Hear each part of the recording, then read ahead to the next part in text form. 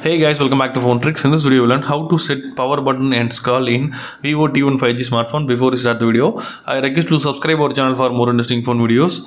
First of all, open the settings of the phone and swipe up. Then choose shortcuts and accessibility. Then choose accessibility from the bottom. Now swipe up. Now click on the system controls.